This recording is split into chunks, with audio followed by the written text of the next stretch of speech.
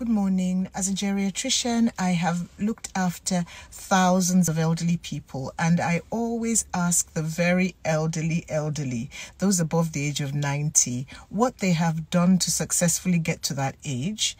And also, especially the very happy, the very happy ones, the ones who have obviously had a good life. I always ask them what they have done. I always ask them for one tip.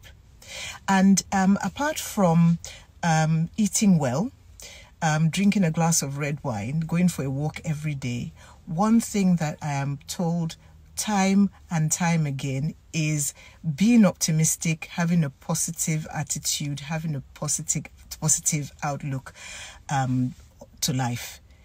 Research has proved it as well, that having a positive outlook to life actually extends life by about 11 to 15 years on average, and people are happier.